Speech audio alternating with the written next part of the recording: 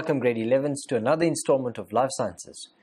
We're into revision, and guys, I know you guys are busy writing exams, so I think this is the best lesson to have now. So we're going to be looking at revision, and it's based on topics that we've done, and these should be in paper 2, and if you're not writing a paper 2, essentially these would be topics that you would have covered collectively in one exam.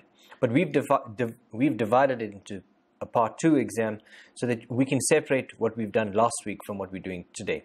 So we're going to have a look at an overview of what we did. We're going to try and recollect some of the work that we've done earlier on term 1 in terms of the classification of microorganisms, and then we went into biodiversity of plants. We looked at biodiversity of animals. So looking at all of those topics, we're going to have somewhat an overview of those. We're going to deal with some specific questions, some good examples of questions that could help you revise and content so that you're best prepared for your exams. So let's get straight into today's lesson. So when we look at the topics in paper 2, guys, recollect. It's biodiversity of microorganisms and their classification. We're looking at biodiversity of plants and the biodiversity of animals. And that's basically the classification of the invertebrates and the vertebrates. So let's move on to some key concepts into what we're doing. So a recollection of the classification and biodiversity of animals, and I've just got this here so that we can refresh our memory. Remember that organisms, especially animals, are divided into two groups, vertebrates and invertebrates. We spent a lot of time earlier on this year looking at invertebrates and the classification of them, and more especially than just looking at their classification, we looked at the characteristics and how these organisms increased in complexity and how certain characteristics became more advanced. So the things we looked at was, firstly, a symmetrical arrangement. So whether they were asymmetrical, symmetrical, or radially symmetrical. Then we discussed things like cephalization, the development of a prominent anterior end.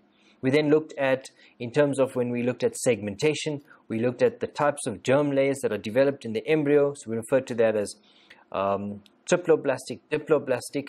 We also looked at the presence of a coelomic cavity. So we looked at the terms coelom, acoelom, and pseudocoelom. So guys, I think you need to recollect all that. Remember, as I said, make sure you've got a vocab list on each topic, and that should help you to recollect some of the essential concepts in most of these topics. So we did look at this. We looked at your protozoa as your flatworms. We then went on to your coelenterate. We looked at your flatworms there, annelids, echinoderms. We also spoke about mollusks, and we discussed the characteristics of them based on how they increased in complexity. And finally, we looked at the largest group in terms of the arthropods and how they were classified based on the external characteristics and their cephalization and body divisions. But we're going to deal with that in terms of more on a question level. So in biodiversity of animals, we looked at how invertebrates are animals without a backbone, so that's essential to the topic. We also discussed some of the key features, and we classified them according to some of those key features. And those key features, as I said, were the body of symmetry, the type of gut, which I mentioned earlier on, I didn't mention earlier on, but that refers to either the organism having a common opening through which it ingests food and will ingest waste products, or it had a continuous tube that ran from the anterior end to the posterior end, where food entered through one opening and then was released to the other. And that we refer to as the true type of gut system.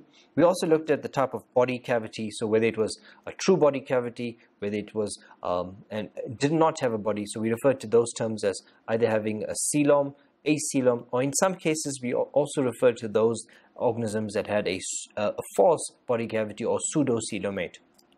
We also discussed segmentation as an adaptation of organisms as they became more complex, and that we see a characteristic become very evident in your annelids and as they showed segmentation of each of those body segments. And then obviously the most important in terms of the concentration of nerves at an anterior end to form what we call a very primitive nervous system, and that term we refer to as cephalization, and how that cephalization started becoming more complex with the development of a more anterior and filled with sensory cells. So that's a key concept in terms of looking at how we classify animals in terms of the invertebrates. Then we looked at biodiversity of animals, and I said we use this lovely image of looking at them, and I think it's good to recollect them and to identify characteristics of them based on that. So let's get straight in some of the questions. So I'm going to read through these questions. I'm going to give you some time, probably about 3 minutes, to have a go at these, get some answers down, have a good discussion, maybe seek the help of your teachers if they're around, and even work with some of the textbooks. At the end of this, we will have a good discussion about these alternatives. So I'm going to read the question for you guys. Hope you guys are listening and paying attention. Excuse me. Let's match each description in column A with the correct term for column B. Write the answers, letters only, from column B in the space provided below. Guys, what I think is very important as a takeaway from this lesson is often you find that these terms can be confusing. You have a description in column A, you've got a description in column B. How is it best to approach a question like this? I often tell my learners to first look at column B, look at all the terminology down in the term, and often that helps you to kind of recollect some of the terms. So look at these terminology, and often this will instantly trigger the description of that term. And that often helps when you're looking at the description in column A. So I'm going to read through this. First, I'm going to read through column B, look at what these descriptions are, and then go into column A. So the first word is fungi, and that should come to you in terms of microorganisms. Saprotrophs describes how the mode of nutrition of fungi. Archaea refers to a group of classification that we're very familiar with. Hyphae is a structure that we see in fungi. Pneumonia would be a type of bacterial infection. Phytoplankton, guys, again, a type of protist that is able to photosynthesize. We also know that we've done case studies or diseases in each of those groups. So AIDS would be a type of viral infection. Vector would be a type of organism that is used to transmit the disease. Eukaryotes refer to those organisms that have a true nucleus. Plasmodium was a type of, or Plasmodia was a type of protist infection, and then Protozoa was a group in its classification. So if you're confused about these terms, it should help by reading through these so that you kind of recollect what's important in the context of what's described to you. So I'm going to read through these and then give you an opportunity to try and put some of these answers down in a period of 2 minutes. But let's read through this. 1.1. Long strands of a fungus that can extend over a substrate. 1.2. An opportunistic infection of an HIV positive person. 1.3. Together with bacteria, fungi of this type break down dead organic matter. An organism that causes malaria is 1.4. 1.5. The kingdom of microbes which produce antibiotics. 1.6. Cells that have a membrane-bound nucleus and cell organelles. And 1.7 is animal-like protist. So guys, the terms that you need to choose from are in the column on the extreme right-hand side. So I'm going to give you 2 minutes to go through these descriptions and find a suitable term. And I'll see you back in 2 minutes.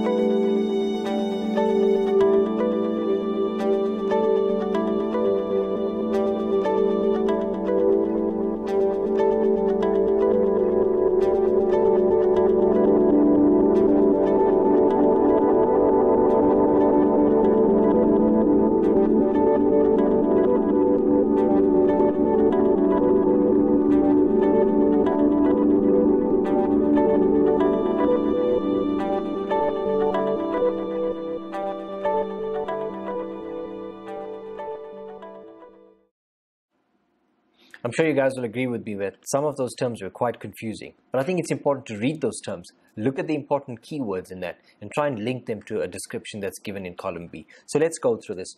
Long strands of a fungus that extend over a substrate. And if we look at this, guys, the long strands that we're talking about here, remember that the fungus has got those hyphal threads that stretch into the substratum. So this would be the hyphae, and these are, and that's the answer for that would be D. And we'll get to a diagram later on which actually shows this, but recollect that diagram. Those hyphal threads that extend across the substratum that release an enzyme that allows the fungus to absorb the organic matter from bread.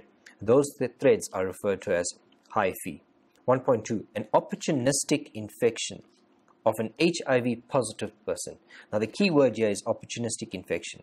It is not what is the infection called, it is the opportunistic infection. So remember that when you are HIV positive, it compromises your immune system, lowering your ability to fight off infections, and hence your body is susceptible to picking up infections like the common flu, TB, pneumonia. So for this, here as we see, there's an example of a disease that's given, and that's called pneumonia.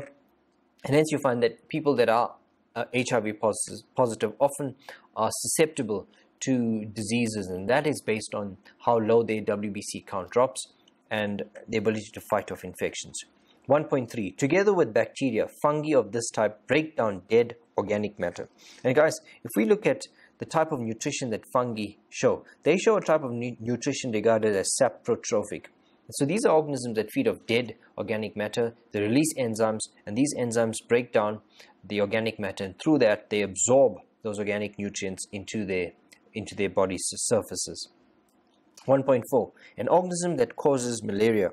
And guys, remember that malaria is a type of protist, and it is caused by what we call the Plasmodium, and there are different strains of them. There are about 4 different strains: Plasmodium vivax, Plasmodium ovale, Plasmodium falciparum, that I know 3 of. Okay, the 4th one doesn't come to mind immediately, but they are all belonging to the group called Plasmodia. 1.5. The kingdom of microbes which produce antibiotics. And guys, remember that antibiotics were discovered when penicillin was grown, and that would refer to the group of fungi. And fungi, the discovery of fungi, and when you go back to the experiment that was done in terms of the effectiveness of the secretions produced by fungi on bacterial growth, and that was a significant development in terms of how diseases have been treated. So fungi do play an important role, especially in terms of the production of antibiotics. 1.6. Cells that have a membrane-bound nucleus and cell organelles. At the start of the year, you were introduced to the concept of prokaryotes and eukaryotes, and essentially these refer to organisms that have either a primitive type of genetic makeup, and that could be either a strand of DNA or RNA that is not membrane-bound, and we refer to those as prokaryotes. However, we saw that as development occurred and specialization of cell structure occurred, organisms started developing a well-defined nucleus where the chromatin network or DNA or RNA was bound within a membrane. And to those organisms, we refer to them as the eukaryotic or the true karyotic organisms, having a true nucleus. And then 1.7, finally, animal-like protists. Guys, animal-like protists, this would be your protozoa. Your protozoa, the animal-like protist, and you've got your algae, which are your plant-like protist as well.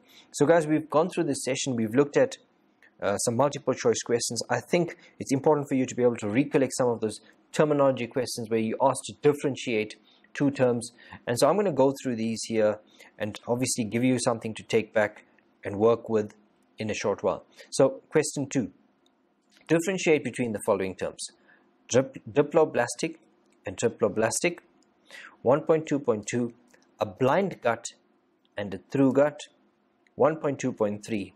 Explain the advantages of cephalization and why is it essential in bilateral animals.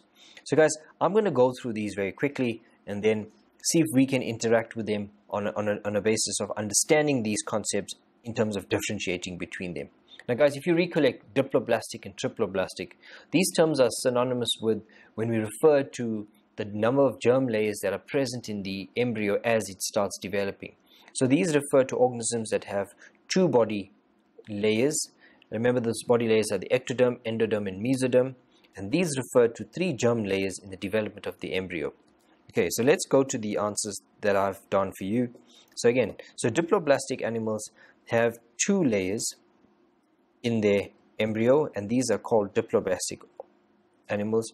And if we look at our triploblastic animals, these are organisms that have three layers in the embryo, and often these are humans or other more developed and evolved organisms, and they are referred to as triploblastic. So they have both the mesoderm, the endoderm, and the ectoderm in terms of their germ layers.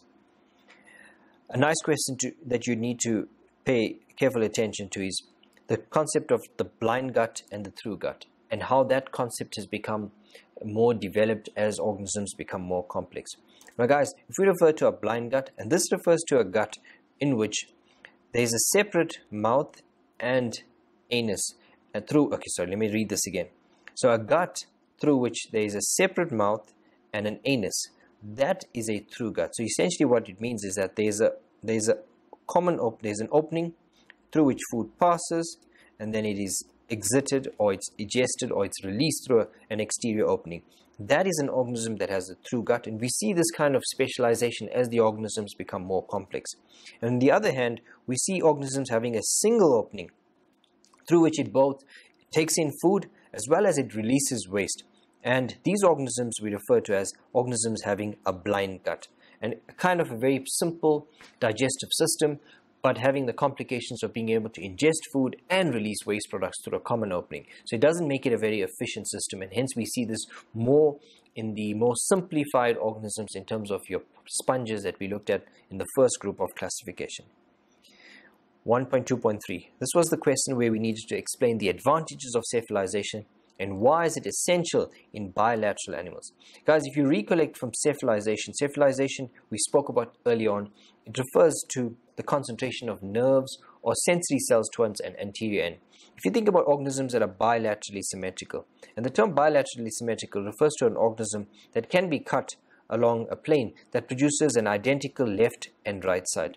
So why is it important that organisms have cephalization here? Remember that if we put on sensory cells into this organism here, suppose it allows the organism to be able to respond to danger looking at both sides. So with the advent of cephalization and the concentration of nerves along a central part towards the anterior end of the body, it allows organisms better vision, and that meant that they were able now to see danger and respond to danger more effectively, and that gave them an advantage in terms of surviving and being able to either catch prey or even avoid predators. So it is a concentration of organs, especially the sensory organs, feeding appendages and nervous tissue near the anterior end of the animal. And hence we see that not only is the eyes and the sensory cells, but we also see the development of a defined mouth part in terms of where food can be ingested, or feeding appendages that allow food to be brought into the mouth. It is common among animals that are bilaterally symmetrical. This allows for the concentration of nerves at the anterior end, allowing bilateral symmetrical organisms to develop a nervous system to be more effective and better adapted at being able to live successfully. So guys, it's been a long session. I know that you guys all need a stretch break. So let's have a break, and I'll see you back after the break. Welcome back, guys. Hope you deserved that stretch break, got some oxygen into those muscles. Let's get back into some more questions. Question 1.3. Indicate whether each of the statements in column 1 applies to A only, B only, both A and B, or none of them.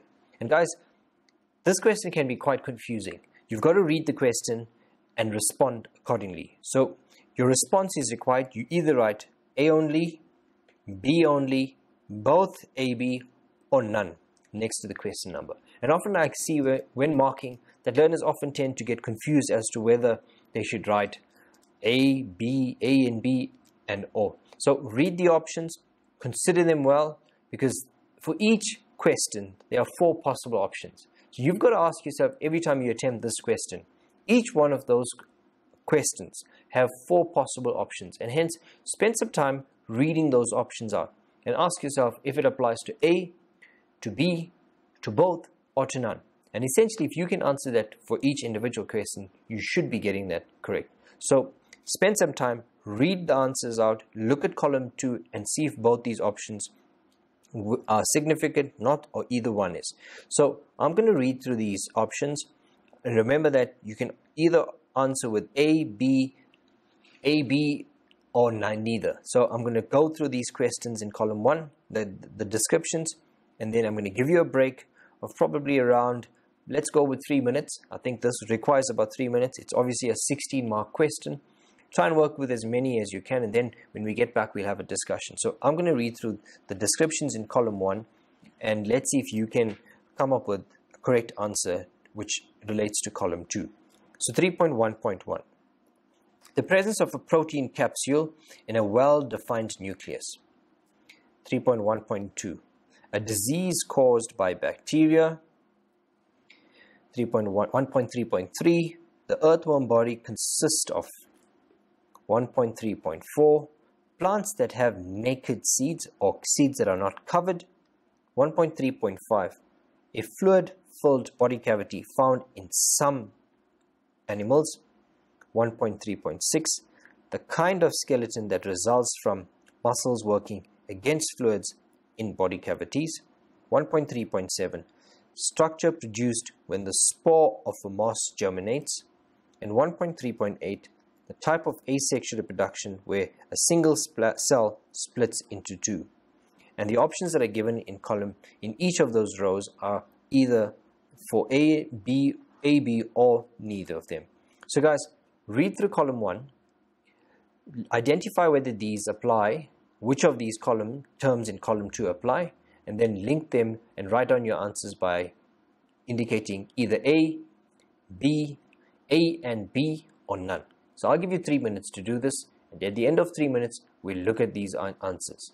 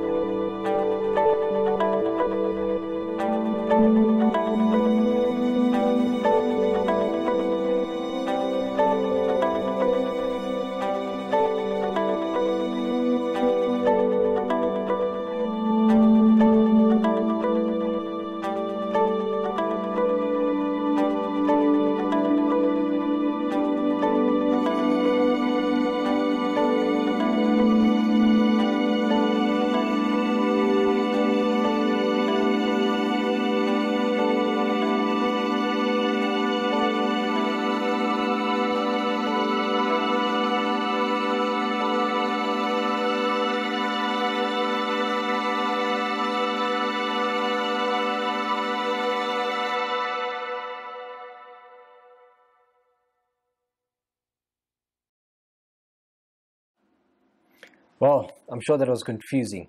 And I think it makes it confusing because there are 4 options for each answer. And that makes it quite difficult. And hence you've got to really know your stuff. So these questions are by no means easy.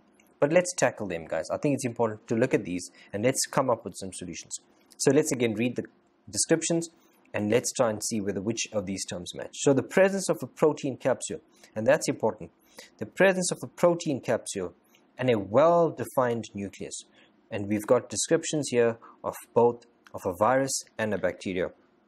Guys, if we look at this, remember that a protein capsule is a protective membrane that is found around an organism and a well-defined nucleus. So if you look at viruses, they don't have a well-defined nucleus. If you look at bacteria, neither do they have a well-defined nucleus. So for me, the option here would be none, neither A nor B. So none of them apply, and hence for the first one, it was none. So hope you guys got that, but let's give it a shot with the next one.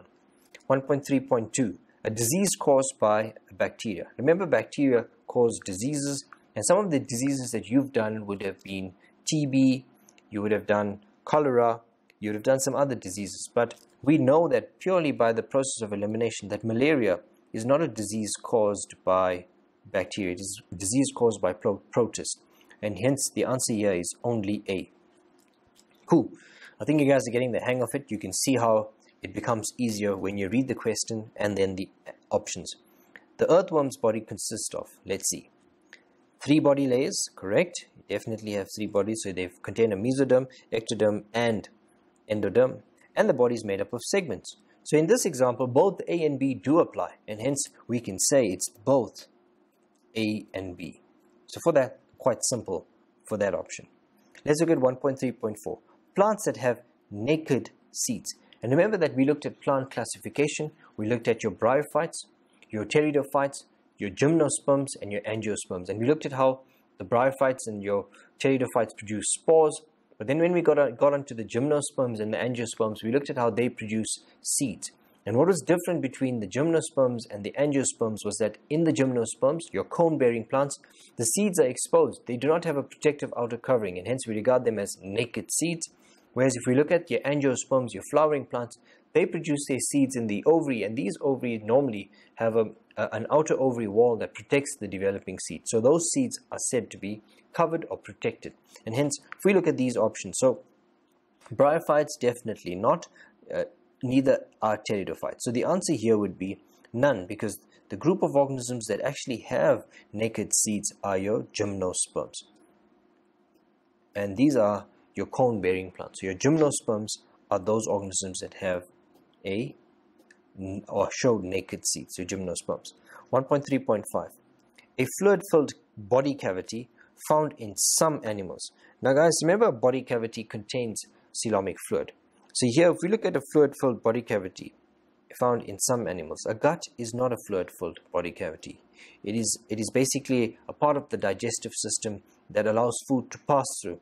However, if we look at the term coelom, coelom is the body cavity that has coelomic fluid present in it. So the answer there would be B only.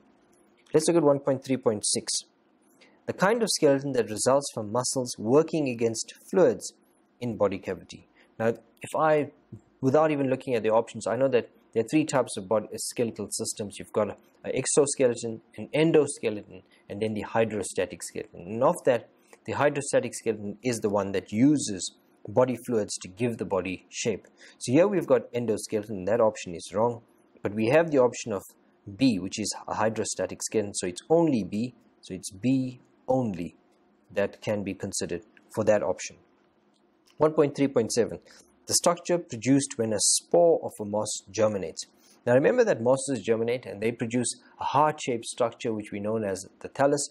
If we look at here, you've got prothallus, which is incorrect, and sporangium. No, we see that in fungi. So the answer here would be none, because we know that the structure that these develop would be very different to what the thallus is. And finally, 1.3.8. A type of asexual reproduction, guys, that's the key word in this, where the single cell splits into 2. So a type of asexual reproduction in which a single cell splits to form 2 cells. Now, if you go and look at the options, yes, binary fission is a possibility. But meiosis is a type of reproductive division which occurs for the production of reproductive cells. And by that I refer to sperms and eggs, we refer to pollen, we refer to the ovules. And hence, this would not be a type of asexual reproduction. So when meiosis takes place, it is actually for sexual reproduction, and hence the option B would be incorrect, and here the answer would be A only.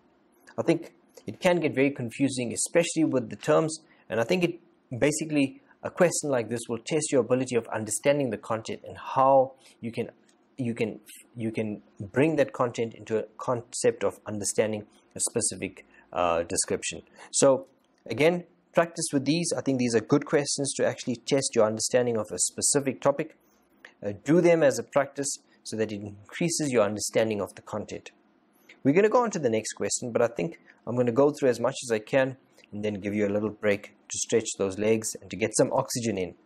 Study the graph below and answer the questions that follow. So here we have a graph, and as I always say, when you have a graph, guys, look at the heading, look at the x-axis, look at the y-axis, and try and understand what this graph is showing. So on the x-axis we see time, and that's given from a period of 1997 all the way to 2004, so it's obviously showing you trends. And on the y-axis we see the number of cases, and so that is illustrated in units of 5,000, and then the heading for the graph is basically reported cases of TB. And from the general trend that you can see in this graph is that since 1997 the number of cases reported for TB has steadily increased. So essentially what this means is that there's possibly more awareness about TB, or that there are more people being affected with TB. Let's interpret this in the context of the question. So I'm going to get back to this graph, but let's look at some of these questions. 1.4.1. In which year was the highest number of TB cases reported? Again, this is a question that you're going to go back to the graph and try and extrapolate based on looking at which is the tallest bar. 1.4.2. Calculate the total number of TB cases in 2003 and 2004. So here you've got to look at probably adding up the 2 years so that you can get to an answer. And then 1.4.3, what trend is shown by the data on the graph? And that's a 2-mark question. So you've got to describe whether there's an increase or whether there's a constant rate or whether there's a decrease. So you've got to look at the trend. So the trend will basically be describing how the changes in the graph occur over a period of time. And then 1.4.4 is suggest one reason why this trend is taking place. So quite interesting questions. It leads a lot into interpretation of the information on the graph and how you understand and take that information and assimilate an answer. So I think it's an important skill that you all need to practice and to look at. So let's look at my answers. I'm going to go back to the question on the graph so that you can bring that home in terms of understanding how I got those answers. So 1.4.1.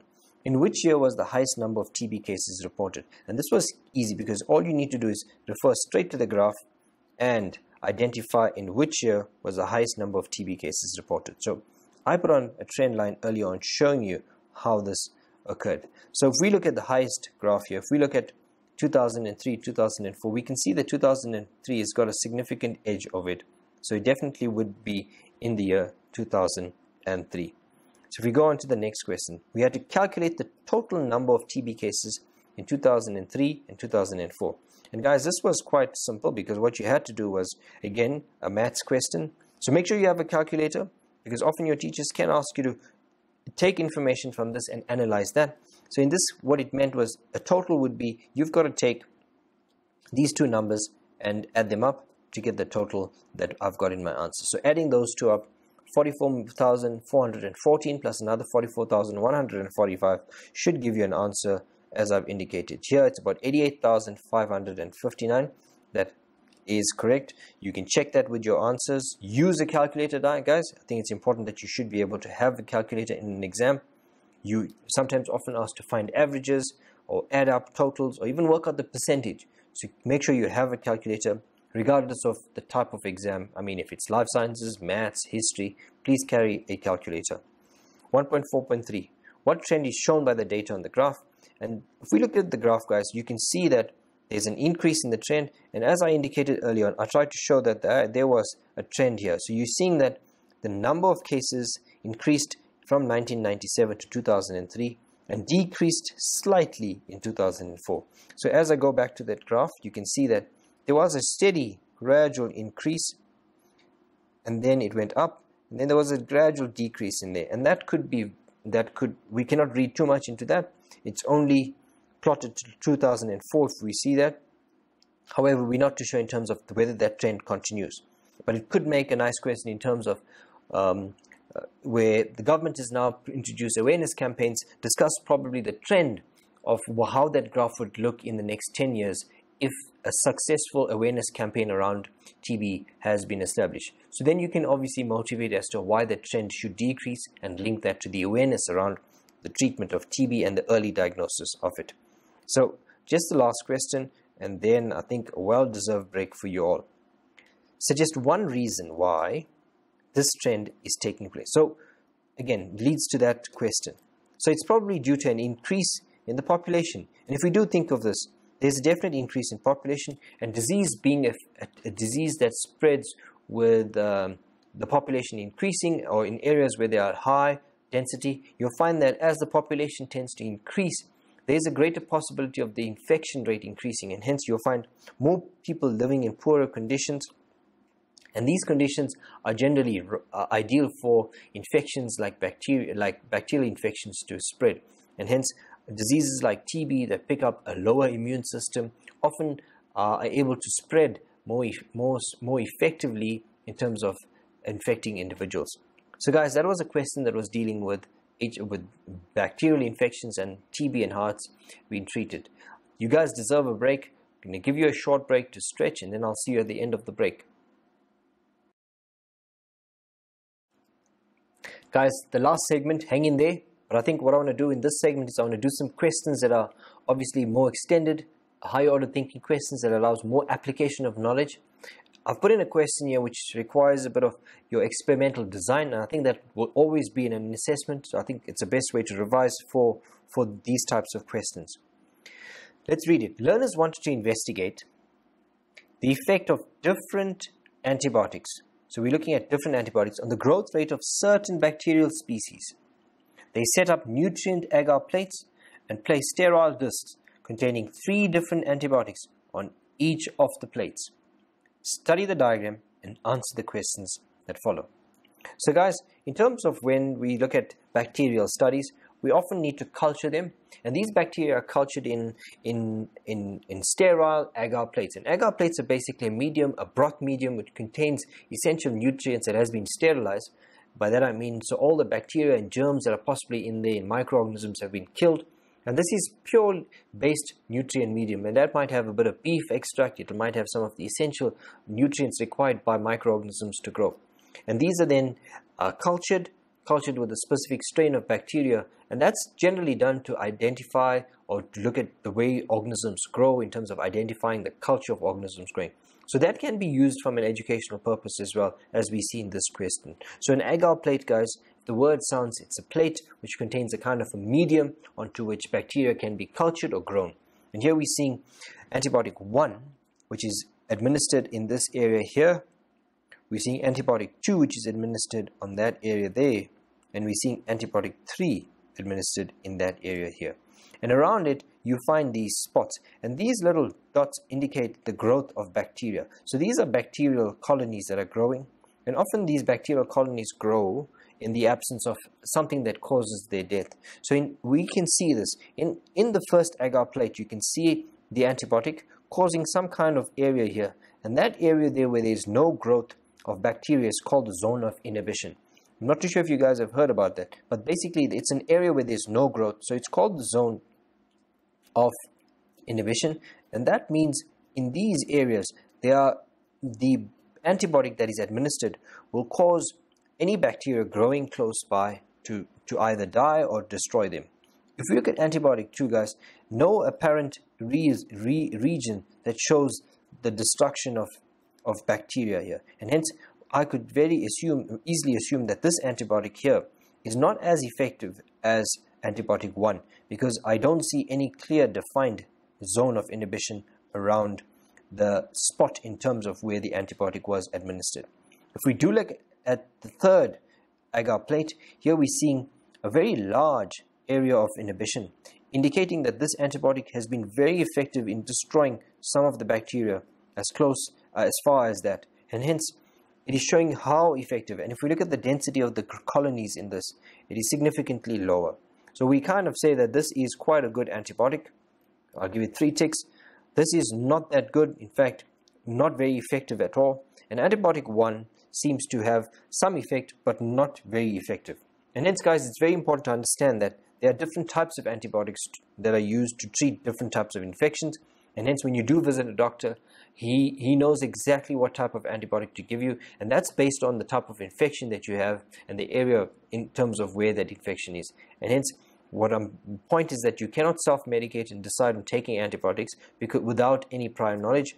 It has to be administered through a doctor who understands that. And we go into the discussions around how antibiotics have been used and how effective they are if they're not used correctly. And that discussion is very important in terms of understanding how antibiotic resistance develops in bacteria. So let's get to these questions and we'll try and answer them. What is an antibiotic? That's very important. It's very important to know what an antibiotic is. 3.2. What is the function of agar plates? And I discussed this briefly at the start. 3.3. Mention one precaution that the learners would have to take to ensure that their results are valid. It's very important when culturing bacteria or culturing microorganisms. There are several precautions that you need to take, and those precautions are important in terms of firstly protecting yourself, and then secondly ensuring that the protocol in terms of ensuring your results are accurate are followed. 3.4. Which factor would the learners have kept constant during the investigation? I think that's important to understand the control variables as well. And then 3.5. Use the information in the diagram to describe the results of the investigation. And that's a 3-mark question. So I'm going to get straight to the answers, and we'll try and interact with these as I describe what the answers are. So what is an antibiotic? And often know that you get learners that talk about, sir, I'm not well, I'm on antibiotics. But do we understand what antibiotics are? And if you go back to the experiment that we've done in terms of identifying the effect of something like penicillin antibiotic growth. So antibiotics are basically chemical substances. And these are chemical substances that reduce the growth of bacteria by killing them or preventing them from reproducing. And these can either work by releasing certain chemicals, or they could target certain processes in there. So they either destroy the outer membrane or they target certain enzymes that the bacteria that infects your cells are containing. So you get different types of antibiotics and different strengths of them.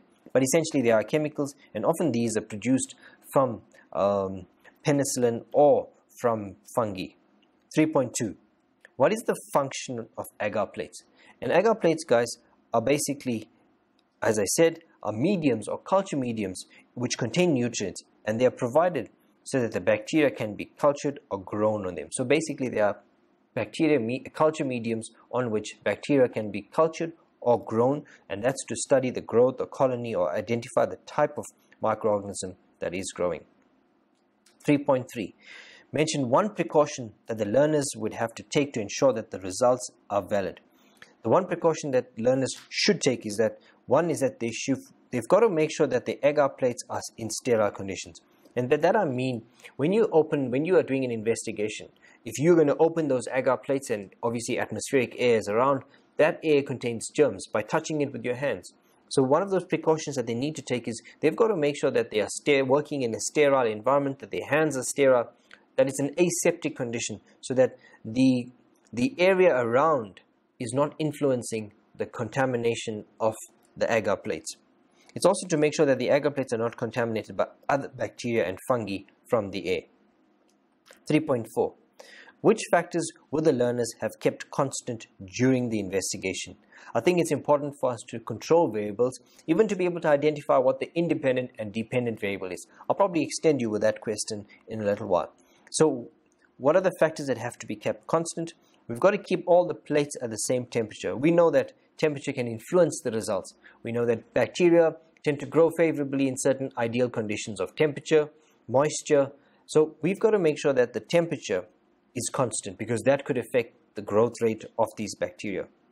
We also need to ensure that the plates had the same amount of nutrients. and in the same concentration. So when we load the plates, when we create the agar medium, you know that bacteria, if you provide it with more nutrition, they'll grow better. And hence we've got to ensure that the concentration of the agar and the amount of nutrients placed into that agar medium is the same. So the concentration of the agar medium, the amount of nutrients, the same temperature, and you've got to allow them the same amount of time to culture, because you often get bacteria growing at different rates. And if they're different strains of bacteria, you find that the rates of growth are different, and hence you need to contain the time through which that investigation is carried out.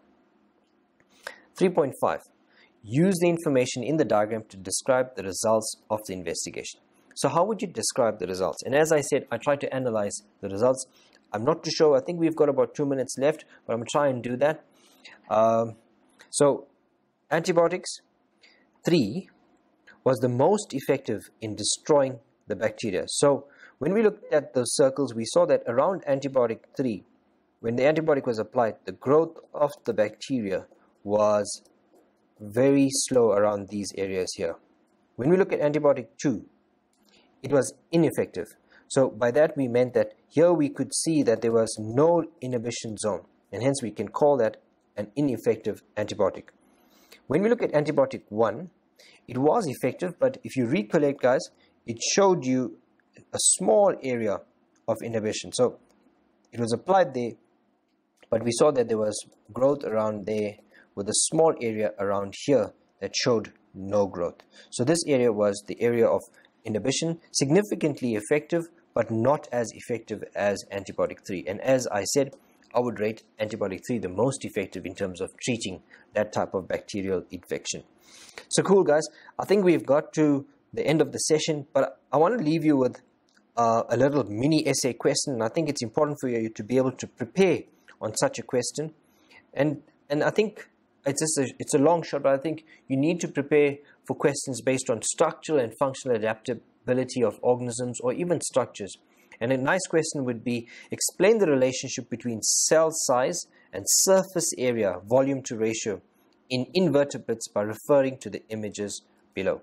So essentially what this question lends to is it talks about how organisms are adapted by having cellular structures put together to make them effective. And if we compare them to a large object and how that surface to volume ratio is less effective.